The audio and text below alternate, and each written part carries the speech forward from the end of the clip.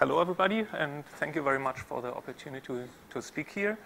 I'm working with Phoenix as a user since more than 4 years now, and since then I'm trying to implement a decent micromagnetic code. And today I want to present to you how far I've come. So, down is forward. This is the outline of my talk. I will start and give you an introduction to the theory of micromagnetics. Then I will focus on some implementation details on magnum.fe. And in the last section, I will show you some, I call them Phoenix hacks, which solve some small problems that we have in a way that Phoenix didn't meant to be used, I guess. And finally, I will conclude. So, as you might know, a ferromagnet basically consists of a large number of elementary magnets, and each of these elementary magnets is basically a magnetic dipole, and these dipoles interact with each other through different mechanisms. So one of this mechanism would be the simple interaction with an external field, which we call Zeeman field. In that case, the elementary magnet would try to align in parallel to this external field. And the next contribution, which is quite important, is the so-called demagnetization field, also called stray field or magnetostatic field. And so every of these elementary magnets does not only react in external fields, but also generate fields, in that case, a dipole. And that means that every other elementary magnet has to align in the field generated by every other magnet, which looks like this. And so this is obviously a bidirectional coupling. That means the other magnet also generates a field. And if we put in more and more elementary magnets, we see that it's energetically favored that we get closed magnetic flux. And that's why this field is also called demagnetization field, because all in all, this energy contribution will try to demagnetize the whole sample. So when there was only this interaction, then how comes that there are microscopic magnets which have a microscopic magnetization? The reason for this lies in the exchange interaction, which is a quantum mechanical effect and which is present in ferromagnets. And basically, it says that neighboring elementary magnets like to be aligned in parallel. So what makes this whole problem interesting from a computational point of view is that we have these two competing contributions. One is very local, the exchange field, and tries to align every magnet in parallel. And the other is a global contribution, which kind of competes with the exchange field in trying to demagnetize the whole sample.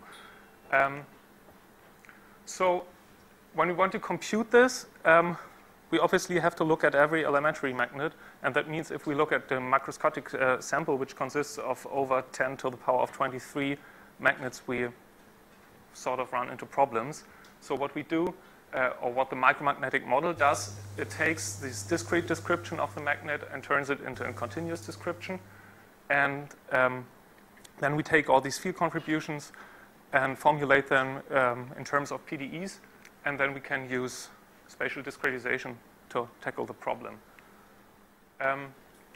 So until now, I only showed to you some like static contributions of how the magnets want to be in an energetic equilibrium. But we are also interested in the dynamics of the magnetization, and this is described by the Landau-Lifshitz-Gilbert equation. So this equation basically consists of two terms. So on the left-hand side is the temporal derivative of the magnetization field, and then here we have two terms. One is called the precession term, and as you can see in this figure, it makes the magnetization spin around an effective field. And the second one is called the damping term, and this accounts for dissipative effects in the material, and it makes the magnetization to drop into the effective field. So all in all, the magnetization will perform a kind of a spiral motion around the effective field, while the effective field is connected to the energy contributions I showed to you on the slide before by this variational derivative. So U is the energy, M is the magnetization, and we can describe the effective field as a sum of different contributions, like the Zeeman field, the demagnetization field, and so on. Okay. So magnum.fe.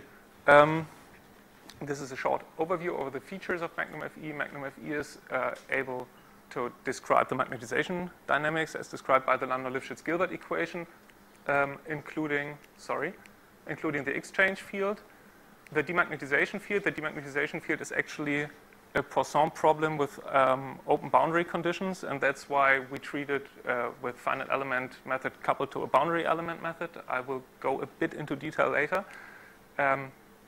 And many more contributions, for example, an Ørsted field, which is a field generated by an electric current, a spin torque, which describes the interaction of the spins carried by conducting electrons with the magnetization, and some more physical effects that are not that important right now.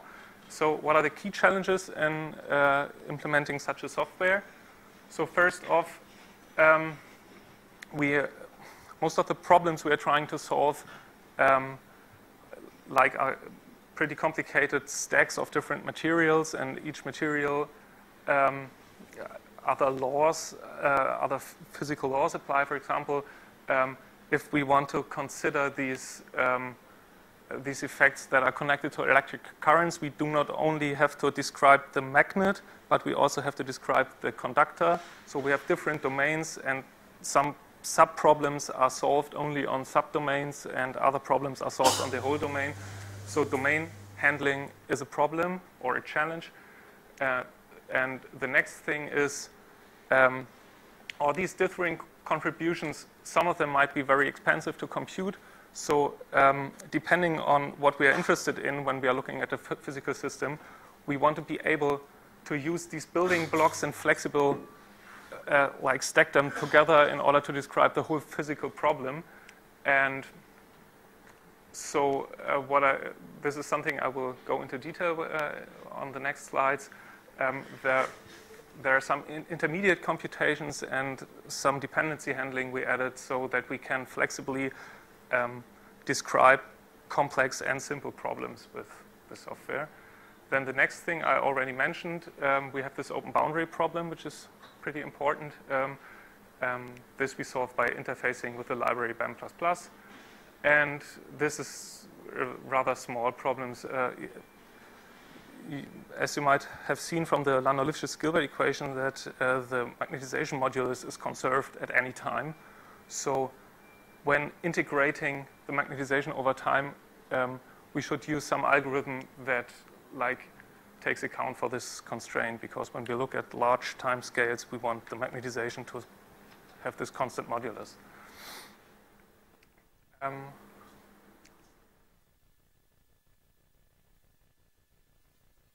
Okay, so the basic data structure in the magnum.fe simulation is the state class, and the state class holds almost everything from the simulation, starting with the mesh and all the material information and all the simulation state, that means the time, magnetization, and so on.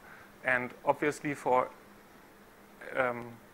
spatial dependent entries like the magnetization, we can use standard Phoenix expressions like this expression, or we can load something from a function, or we can use constants and so on.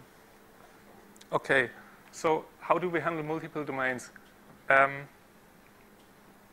This is a typical multi-layer stack. So we have two magnetic layers, the blue one and the red one, and they are connected with a conducting layer and two electrodes. And so what we want to be able to address, say, the complete magnetic region to tell magnum.fe, solve something on the magnetic region. But we also want to be able to address only one region to set some initial magnetization configuration or something like that. And so we came up with this naming of domains. So within Phoenix, it's possible to handle domains by giving them unique identifiers as integers. And so we introduce a naming convention where the same ID can be used for different names. And then later on we can use these given names to do some stuff. This is shown here. For example, if we named our domains, we can set the material in only one region or in everything but the region. Then Phoenix offers its own measures which are aware of these named domains, so we can like define UFL expressions on certain subdomains.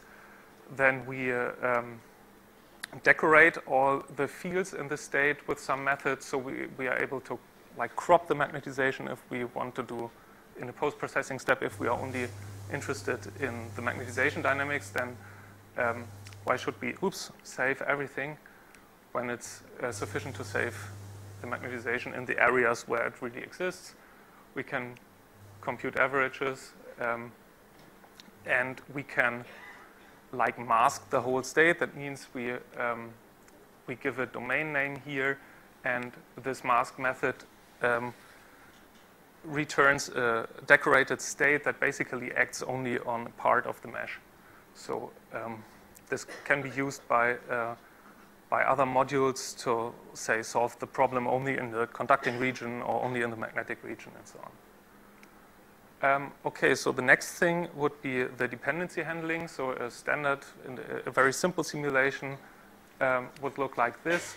In order to integrate the magnetization in time, we need to compute the time derivative of the magnetization, which depends on different effective field contributions. In this case, the exchange field and the demagnetization field, and these in turn depend on the current magnetization state, and also this one depends on the magnetization state. Then we add things like an external field. In this case, it's a simple input, but maybe we want to add an oscillating field. So that makes the Zeeman field also an intermediate result, because we kind of have to compute from the actual simulation time how the field looks like. And it gets more complicated if we look at this interaction of electric currents with the magnetization. So we have this torque term where the current picks up some of the magnetization, and the spin polarized current then interacts with the magnetization. So this term does not only depend on the magnetization, but also on the electric current. But the current, in turn, may depend on the magnetization. You maybe heard of the GMR effect. So things get more and more complicated. Now the current depends on the magnetization and some input condition on the boundaries. And maybe these input conditions can depend on the time again. And now, this intermediate result at this moment is only used by the spin torque module, but maybe there is another module like the Ørsted field which also needs this result. So we have to take care that this is not computed twice, because this might be very expensive. So, so we introduced a concept we call virtual attributes. So everything in the state, like in this case the magnetization, can be either a constant, or if it's a virtual attribute, it's basically a lambda, or you can plug in a function or whatever. And this function should return a tuple, and the first value of the tuple is the result of the computation, and every other value in the tuple gives the dependencies of this virtual attribute. So in this case, we define a virtual attribute which should average the magnetic state, and we tell the virtual attribute that it depends on the magnetization. So if we set the magnetization and call the virtual attribute, the lambda is actually called and returns the average. And if we call it again, the cache value is returned. If we now reset the magnetization, the lambda is called again, the cache is expired, and the average is computed again. And this can be, so these dependencies can be not only one value, but also many. Like in this case, this might, we might want to have a virtual attribute that depends on the magnetization and the time and so on. Yeah, okay. This is something we use in order to flexibly stack in all the modules like we need for a certain simulation. Okay, next thing is interfacing libraries. So this is the only slide I have concerning the boundary element method, because the next speaker is going to go into detail on that point, I guess. But yeah, some things can't be done with Phoenix. One example would be the coupling to the boundary element method, and another thing would be use an external time integrator or whatever.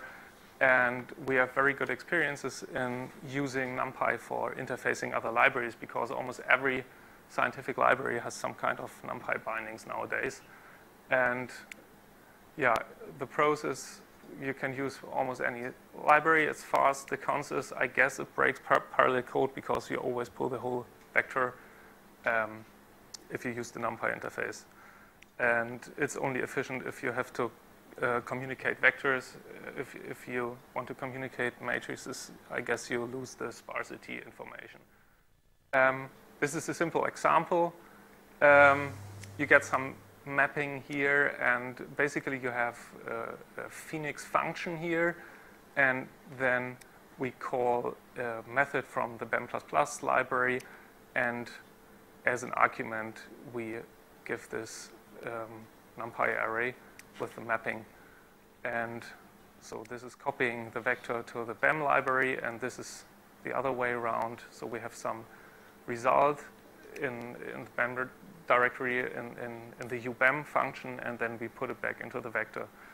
And when experimenting with this NumPy interface, we realized that some things can be done in more than one way, but some ways are slow and some ways are very fast. So this is a simple example. If you have a function and you have a NumPy array with the same size as the vector of the function, and you want to copy the Phoenix vector into the NumPy function, then this code is very fast, and this code does essentially the same, but it's much slower. So you guys probably know what's the reason for this. I just wanted to make a point that you have to be careful how to use this NumPy interface. It might be slow, but it might also be very fast. Okay, now I come to the last section, 2 small hacks we use. So the first thing is, for some operations in our code, we need node-wise evaluation. For instance, I told you that the modulus of the magnetization is supposed to be constant over time. So what we do is every once in a while we renormalize the magnetization just by dividing a vector field m by the square root of m times n, and we want this to be done on the node. So we want the magnetization to be normalized in every node. And so Phoenix itself doesn't support these operations at the moment, so we came up with this small hack. We just introduce a test function, and then we assemble a vector where we use the point measure. And yeah, this way, with this assemble call, we get a node-wise normalized vector. Yeah, and this is connected to a feature request. There is also there's an open issue, and yeah, the feature request would be to have something like an interpolate method for arbitrary UFL expressions. Yeah, because right now this hack does only work for simple function spaces like CG1. The other hack we are using is, I told you that some of the problems we are solving on the whole mesh and some only on the sub-mesh, and sometimes it's convenient to really pull the data to a real mesh object that represents the sub-mesh, solve it, and then copy it back to some function that lives on the complete mesh. And we do it like this. So what we do is we compute a mapping between the function space that lives on the submesh and the function space that lives on the mesh by just initializing a vector of, so we create a function on the of the big mesh of some function space, and then we just fill the vector of these functions with like numbers from 0 to n-1, and then we use interpolate to interpolate the function on the submesh, and then by just like typecasting the float values of this result to an integer values, we directly get an array that contains the mapping of the degrees of freedom on the submesh and the mesh for that particular function space. And that should work for every kind of function space. This is pretty fast also, so this is what we are using to switch meshes. And yeah, that's it, the conclusion. Here you can find the code. And in conclusion, magnum.fe written in Phoenix is almost competitive with the C code that was developed in our group years ago, but it's much easier to extend. And like right now, the downsides are that we cannot compute in parallel due to all these hacks I showed you, and due to external libraries and stuff. And yeah, we have some problems getting magnum.fe to work on our local computation cluster. So this is right now a downside of this approach to use Phoenix in production, I would say. And with that, I want to thank you for your attention. Any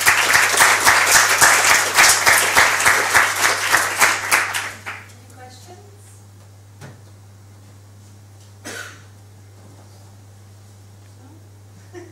So,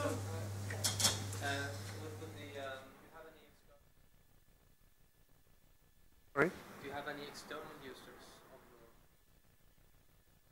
Oh, currently we're using it only in-house, I guess. I mean, it's open source, so I don't know if anyone downloaded it and uses it, but I know of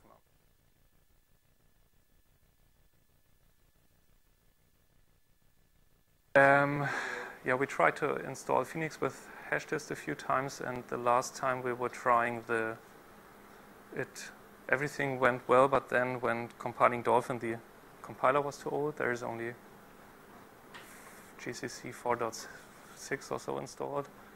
And we have a Docker container running with magnum.fe, which we use internally on a compute node we have. But yeah, the cluster guys were not able to get Docker up and running. So we are hoping that we can use Docker as a solution for that. I would just like to comment that maybe we should also look at maybe Phoenix simply wanting to always have the latest GCC.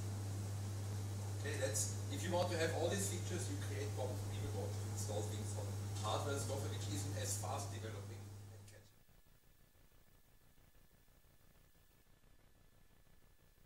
Okay.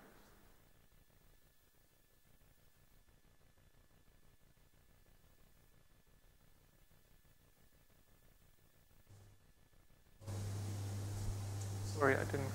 What's the relative timetable between the FEM section and the The relative time between the FEM section and BE? okay. So we use a very simple coupling, which is called Fredkin-Köhler coupling for this particular problem, where we only have to apply the double layer operator once. So we don't have to solve any system with these dense matrices. So it's really quick. So the FEM part is the most expensive one in that case.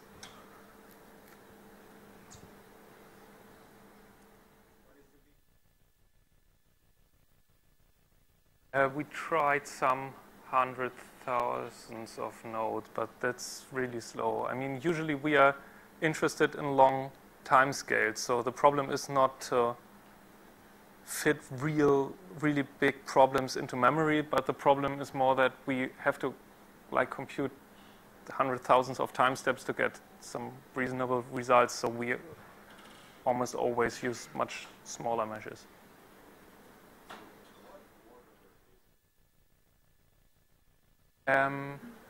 If we have different time integrators, and for one time integrator we are using, the time step is like 10 to the power of minus 12 seconds. Order of conversion, so So you mean the computation time for one time step? Can you try? What's the order of convergence of your time stepping method? Okay. The one that's in the open source version is first order, and we are experimenting with the BDF of higher order library that it's not published yet.